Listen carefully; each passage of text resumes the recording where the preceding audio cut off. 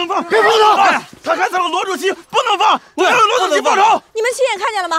这种事情要党政府和人民组织下结论才行。谁对你们的权利在这里都有私刑？你亲眼看见了吗？你凭什么说他不是？对，你凭什么说不是啊？你还是大地主的女儿呢，你和我们劳动人民根本就不是一个立场。我告诉你，现在解放了，你这个大地主的女儿说了不算了。同志，冷静一下，冷静一下，听我说。就这件事而言，一定要交给党组织、人民政府开公审大会，然后才能下结论，他是不是应该被枪毙。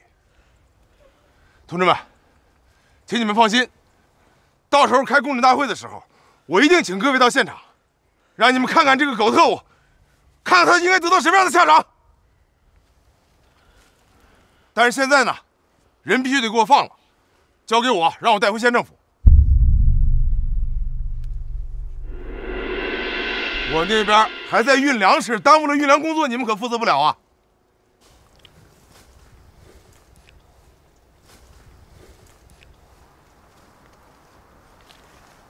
放了吧，放了吧。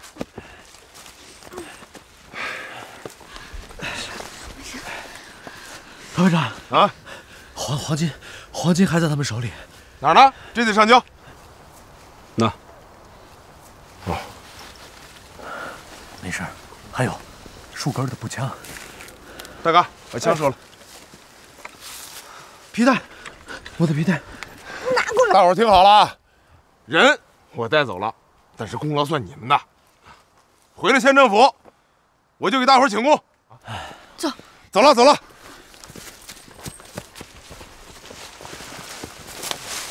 这位同志，人家这个小龙同志啊，他父亲是进步人士，你别老大地主这么叫，破坏咱们的统战工作。啊，走。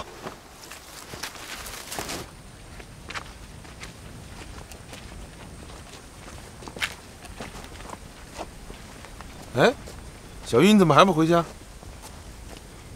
我要去给穆医生做证。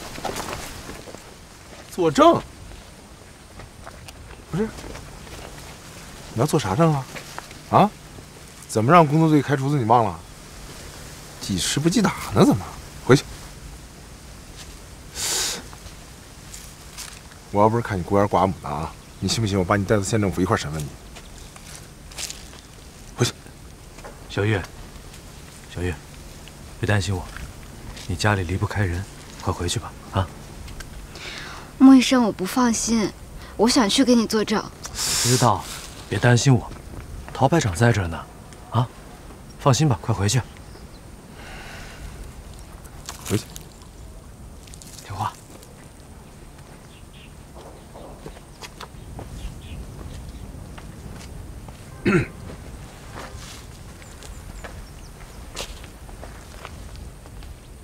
啥意思啊？让皮带抽了一通，老实了，不跑了，知道让我绑你了。我还告诉你了，我就不绑了，我看你敢跑。不绑了啊？我跟你说，你再跑一个试试，我一枪崩了你。什么公审大会、定性，免了，麻烦。谢谢陶排长。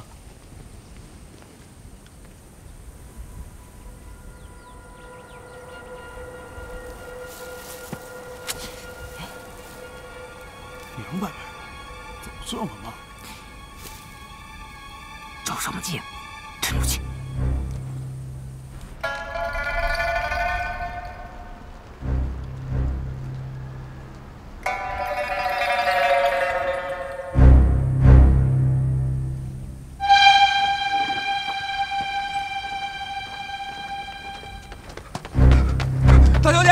大小姐，各位大姐，怎么着？大小姐，那老爷他让你回去呀。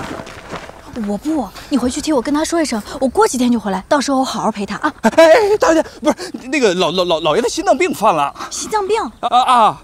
我走的时候他还好好的呀。不是突发的吗？这是？是不是那个蓝美兰又惹他生气了？不是，就是老爷他身体吧，有点那个身体他有点不舒服嘛，就。你看着我。我爸真的心脏病犯了吗？没有，老爷他舍不得让你走。我从小和你一起长大，2年也不敢对我撒谎。你替我回去跟他说一声，他捐这100担粮食，等于给征粮工作又添了把火。我现在要回县城和同志们一起趁热打铁，我要和他一样给征粮工作做贡献，明白了吗？等我忙完这段时间，我会专程回来好好陪他的啊。不是，大小姐，您好啦。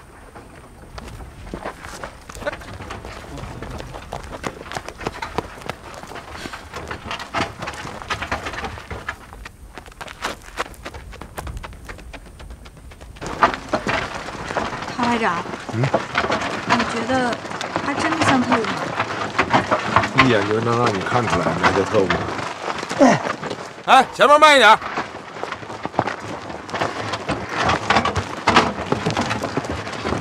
你当初为什么要救我？铜头罗是我们2个一起杀死的，谭桂英只找你一个人报仇，这对你不公平。还有，你是为了保护我们引开谭桂英才被抓的，我应该救你。就算没有这些，任何一个同志遇到危险，我都会救他。相信你也是一样，对吧？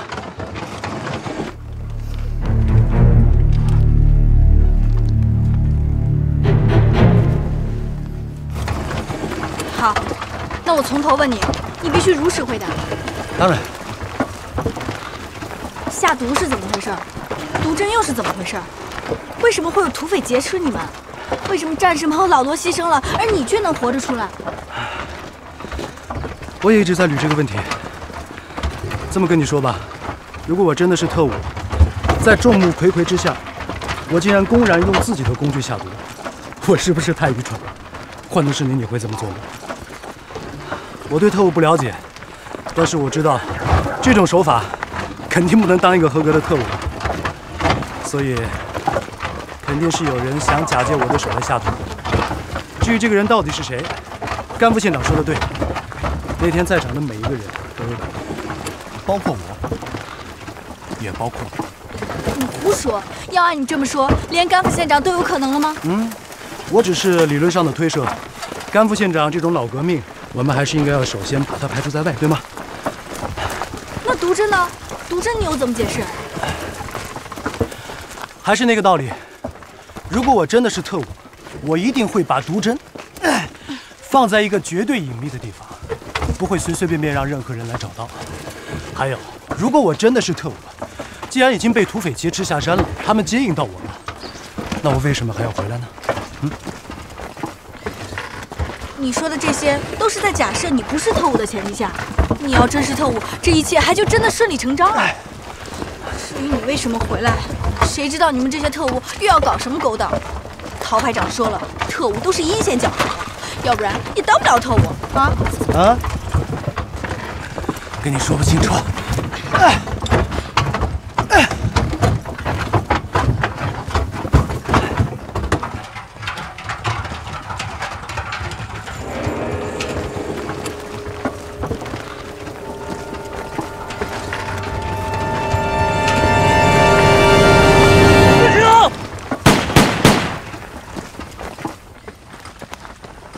谁动我打死谁！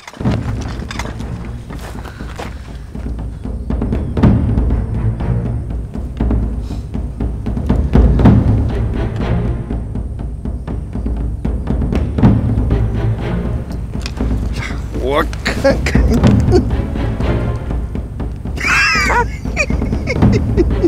怎么样，陈司令？答应你的100担粮食到手，这回你满意了吧？干得漂亮！穆建臣，我说你怎么突然跑回来了？闹了半天跟这帮土匪抢粮食来了。你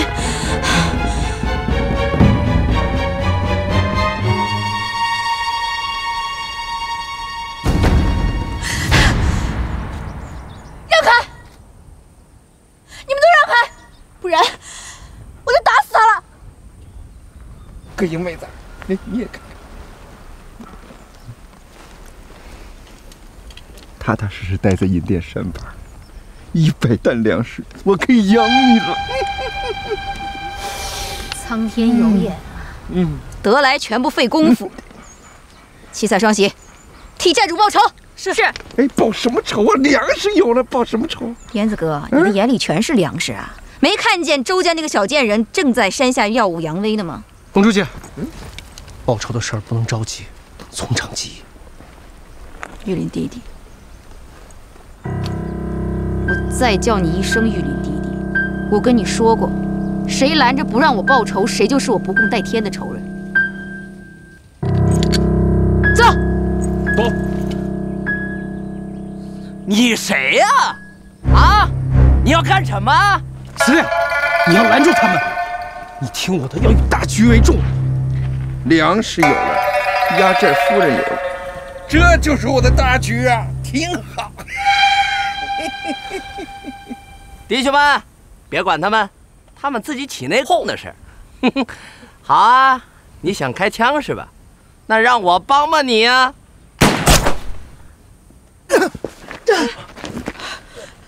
魏翔，魏翔，弟兄们，把他给抢了！看，哎呀！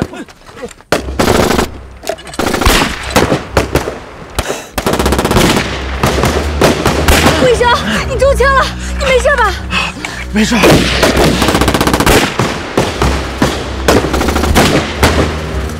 怎么回事？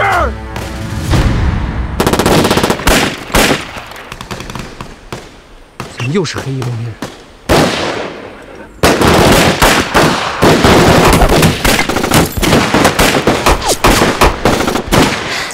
又是这些黑衣王八蛋！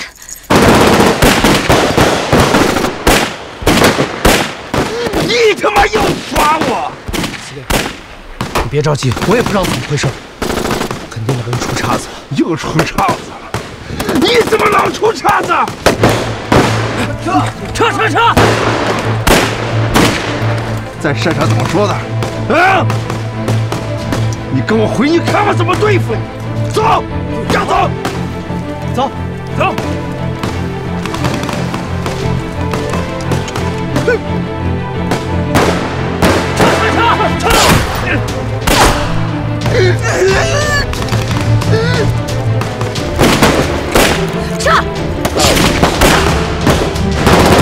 撤退！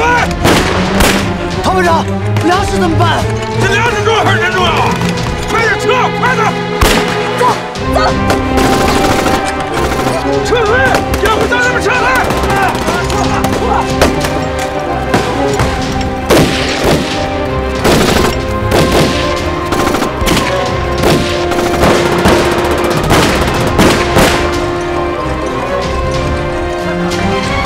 同志们，跟上点！是。快！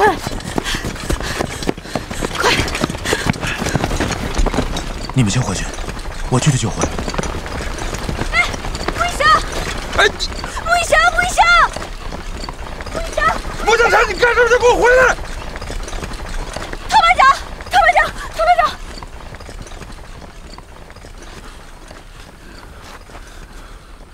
走。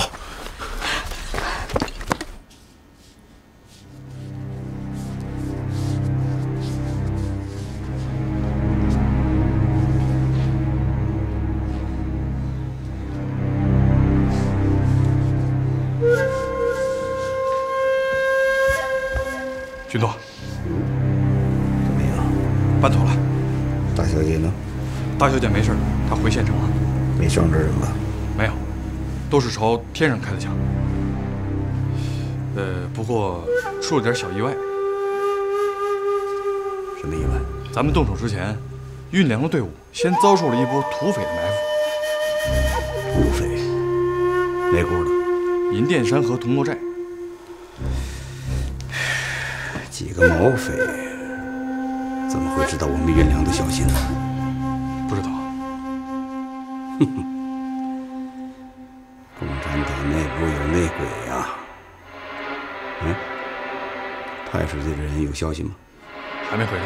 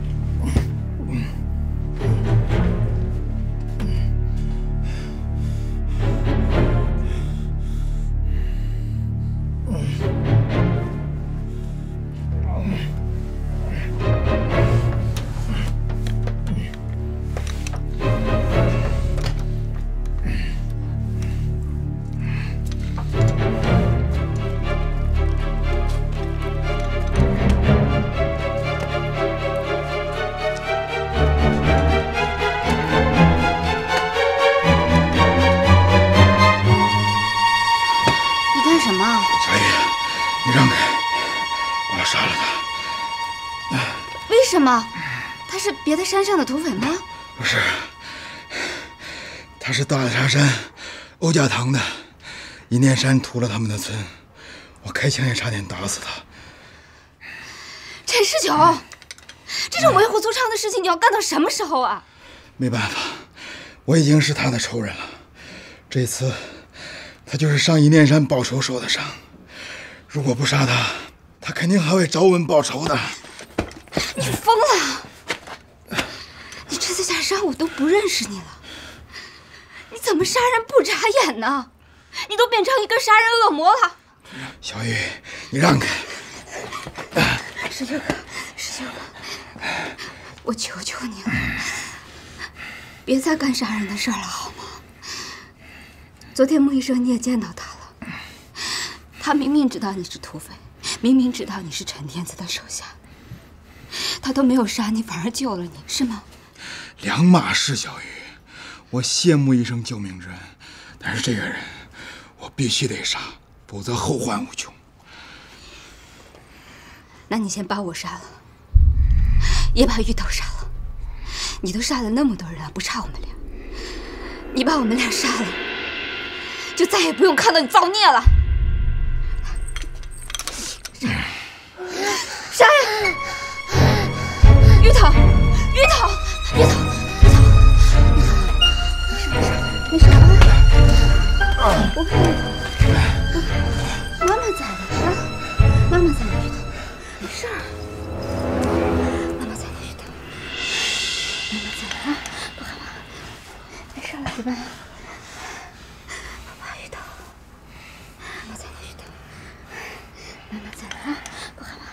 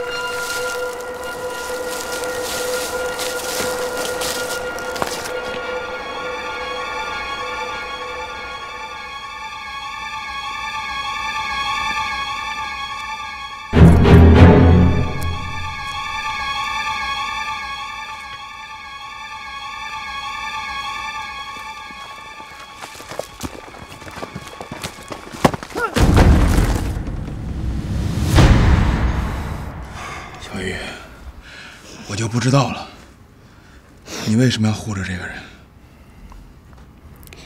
因为我不想再看到你手上沾血，我不想再看着你作孽，我不想下辈子我们还不能在一起。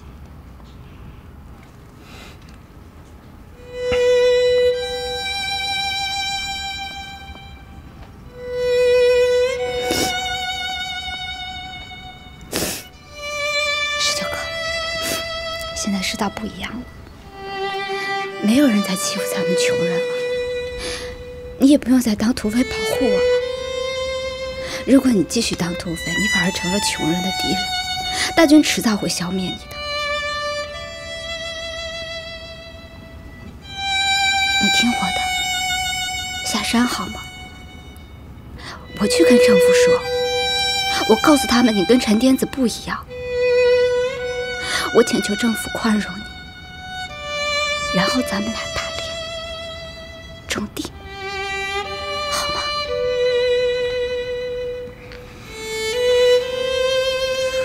小雨，不可以，我大哥不会放过我的。大哥就是个畜生，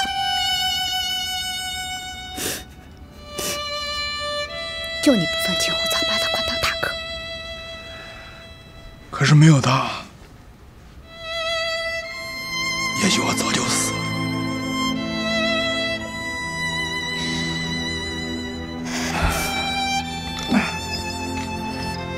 小雨，我得回去了，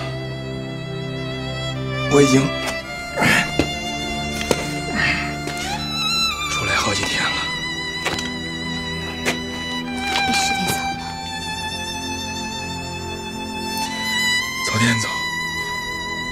省得给你添麻烦。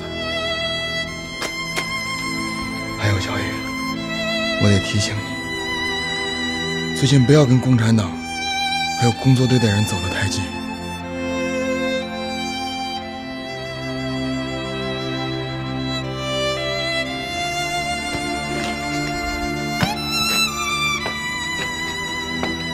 19哥。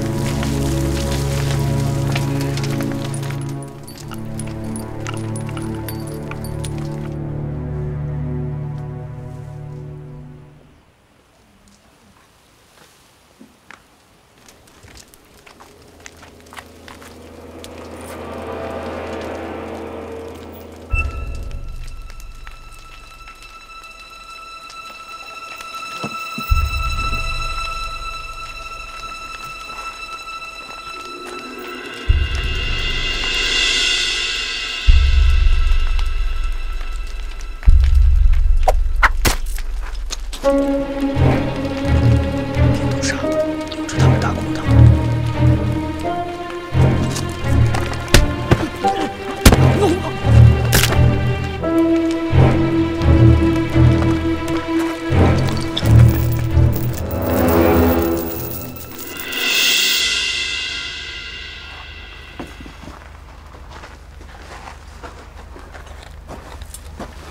从身上搜出的东西看，应该是个军医。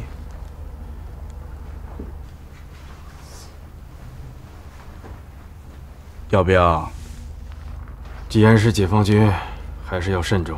你下山请示军座，听他指令行事。是。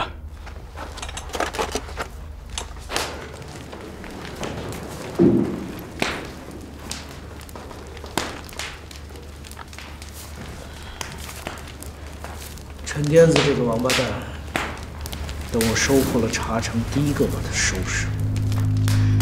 要收拾就现在收拾，省得他捣乱坏事。反正他跟咱们也不是一条线。现在把他杀了，谁帮我打共产党？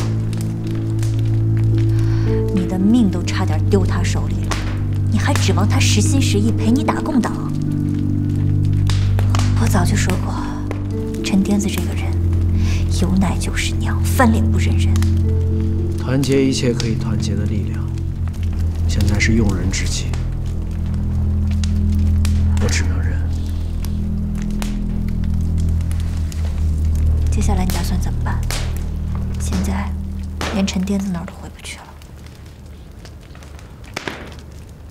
陈颠子这些土匪，指望他们攻个村儿、屠个城、抢点东西还行。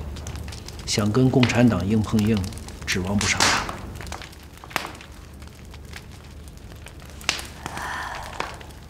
你那个梦竹姐，不是石牌寨总头人的女儿吗？要不你让她劝劝总头人，加入咱们。听说总头人手下的石牌兵很厉害的，到时候你既壮大了队伍，又抱得美人归，两全其美啊！ 话是这么说，可我要这么做，成了什么人了？什么人？能随时钻进三姨太床底下的人。知错？没有。你说这个解放军的军医，会不会是那个穆医生啊？军座，他们都不认识。上次救大小姐的时候，有人看见吗？当时是夜里，估计都没看清。要不要让山上的人拷问一下，或者把人押下来问问？先不用。这个人他现在肯定已经发现了林副官他们。要不是穆医生，都好办，直接杀了埋了。要是穆医生，先严加看管，不许打骂，好吃好喝的伺候着，听我安排。明白。石牌寨我是要争取，但现在不是时候。总头人在大茶山的深处，让他出来攻打茶城不太现实。毕竟远水解不了近渴，而且总头人现在还摇摆不定。我要是贸贸然去找他，他万一把我交给共产党，这事儿反而麻烦。我总觉得总头人跟梦竹姐之间关系闹得很僵，但我不知道为什么。所以，要想争取石牌寨，还真不容易。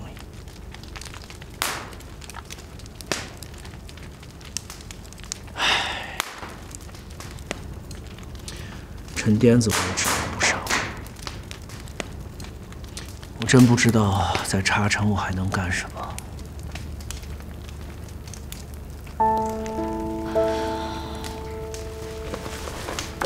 玉林，别那么沮丧，我还第一次见你这样。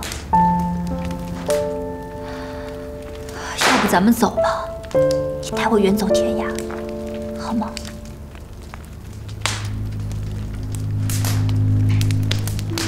我怎么忽略了这么重要的事情？什么事啊？上次我单枪匹马去找周培龙，我已经告诉他我的意图和身份，但是他并没有把我交给共产党。从铁人那儿得到的情报，他甚至没有跟共产党提过这件事情。这说明什么？他根本不想与我为敌。这个老狐狸在给自己留后手了。也怪我，当时光顾着沮丧了，没有发现这件事情有这么积极的一面。而且，这次去劫粮虽然失败了，但是我发现那些黑衣人都是在朝天开枪，震慑为主。而且这些黑衣蒙面人装备精良，训练有素。你说，在茶城，谁有实力拥有这样的一支武装？你是说，不会吧？会不会是过境的呀？当然也有可能，但是我们必须要试一试。要是这支部队真是周培龙的，那真的是天佑党国，茶城的反攻事业就有希望。其实上次我跟铁人早就计划要逼一逼周培龙，但是被穆剑臣给打乱了计划。现在看来，还是要从这个老狐狸身上下手。你说，周培龙他最在意什么？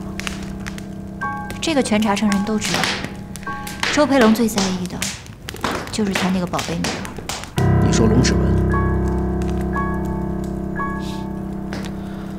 好，那咱们就在他的宝贝女儿龙指纹身上下功夫，逼他出手。我要看看这支黑衣蒙面人的队伍到底是不是姓周的。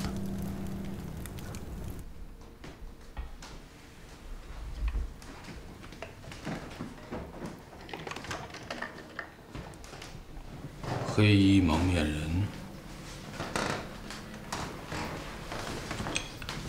大雷啊，这伙人是你们上次遇到的那批人吗？不敢确定，但我感觉像打扮、装备，而且训练有素。对。可从目前的情况上来看，这股神秘力量不像周公所说的是专门来找他寻仇的呀。我觉得就是这伙人，这伙人出现了2次，一次劫持了小龙同志，还有一次抢了周公的粮食。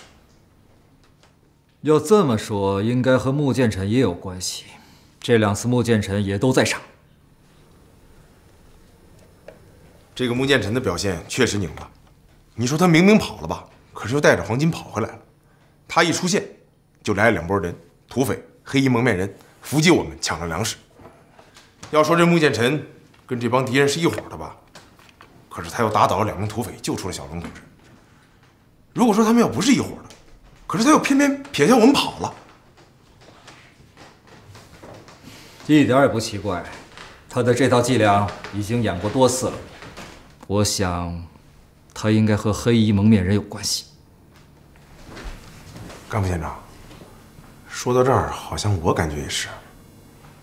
这伙人人数多，火力猛，但几乎没有伤到我们，对吧，小龙？对。所以我觉得，他们就是故意要撵走我们，他们就是冲着粮食来的。同志们，敌人的企图已经很明显了。你们看啊，从放火烧粮食到抢粮食，尤其是抢茶城进步人士捐的粮食，敌人在干什么呀？敌人在破坏我们的征粮工作。破坏我们的征粮工作，就是破坏海南岛的作战。同志们，敌人在下一盘大棋呀！所以从现在开始，不管是这个黑衣蒙面人，还是这个穆建臣，都要引起我们足够的重视。是的，我们要给各征粮工作队打预防针，提醒他们提高警惕，同时增加人数和武器装备，保护我们的征粮成果。干部县长，谢书记，我有个提议，组织一个秘密的小分队，在整个茶城范围展开搜索，一定要找到这帮黑衣蒙面人。对，同时要继续搜捕这个穆建臣，原则不变，活要见人，死要见尸。是。志坚，你去趟军分区，调一下这个穆建臣的资料，看他平时都接触什么人，活动范围是什么。明白。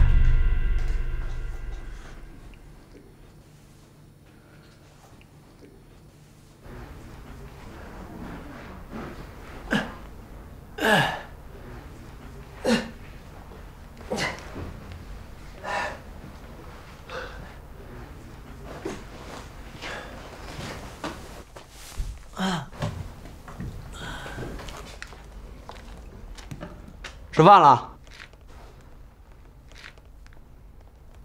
放心，好吃好喝招待你，我们军长特地嘱咐了。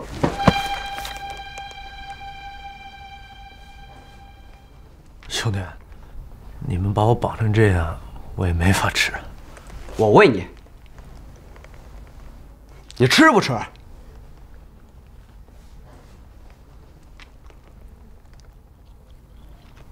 嗯，还不错，啊，那就多吃点吧。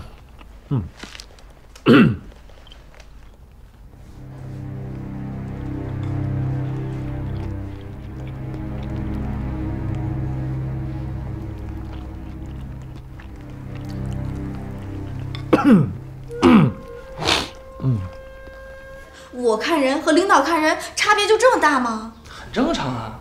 你看啊，论年纪，论阅历，论斗争经验，论出身，论性别，是吧？你胡说，跟性别有什么关系啊？这当然有关系了。你们这帮女同志啊，对那些长相斯文帅气的小白脸天然就有好感。不用解释啊，我理解，人之常情。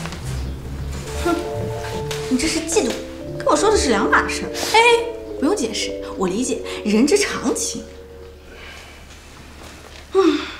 我不是不能接受穆医生是特务这个事实，我是根据我的感觉，我从心里面我就不觉得穆医生是个特务。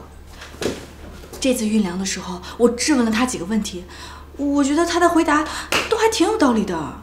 那你跟我解释解释，为什么是粮食一被劫走了他就跑了？对呀，为啥呀？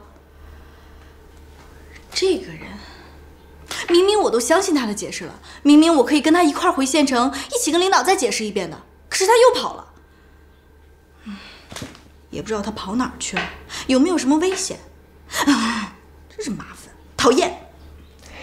你看，你仔细一捋吧，这个人就会发现非常的讨厌。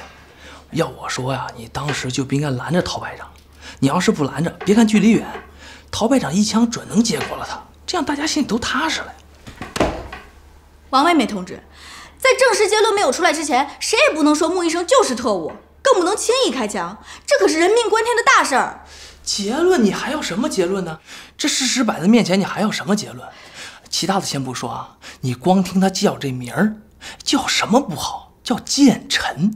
你听听，奸臣、奸臣，一听就不是什么好人。哼，可不是吗？叫什么不好？叫王妹妹，一听就不是呢。叫妹妹怎么了？叫妹妹那是因为她好养活。我跟你说，小龙同志，你就是小布尔乔亚倾向很严重。哎，你对穆剑臣这类人呢，有一种天然的同情，这跟你的出身有很大的关系，所以呢，自我改造之路还很长很远，你懂不懂？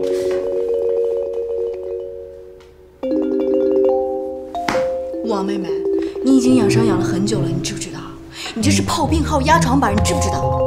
我知道，所以我今天早上跟黄护士说好了，我可以出院了，有问题吗？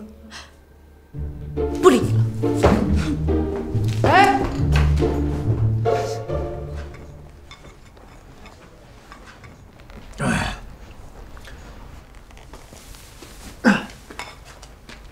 哼，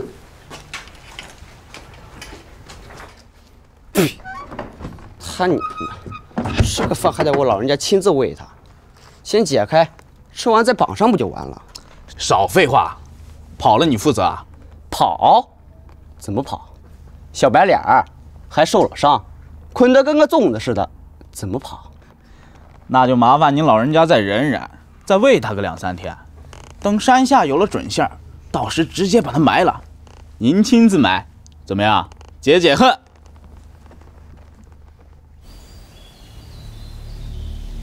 这就是你们国防部保密局的水平，就这么让穆剑臣毫发无损地跑了。你的那位帮手呢？啊，不是号称杀人于无形当中吗？啊，就吓唬我有本事，一到杀穆剑臣就狗屁不是。现在怎么办？穆剑臣抓不到，我就始终有暴露的危险啊！我有危险，你们也好不了。钟玉林，我告诉你，别以为我们是一根绳上的蚂蚱，把我惹急了，我去检举你们，啊，把你们枪毙了，我还可以立功，我还可以得到宽大处理。铁人同志啊，稍安勿躁，塞翁失马焉知非福啊！我倒觉得，让穆剑臣多活几天，这滩水反而变得更浑了。什么意思啊？穆剑臣这一逃啊，所有人的注意力都在他身上，这样你的工作开展起来反而更方便。因为一旦有什么风吹草动，你都可以推给他。但如果他死了，你所有的动作都会变得很扎眼，反而容易暴露。别给无能找借口，我现在很怀疑你们的身手和脑子，一个穆剑臣都对付不了，日后怎么对付共产党？我要再次提醒你，是我们，不是你们，我们才是一个利益共同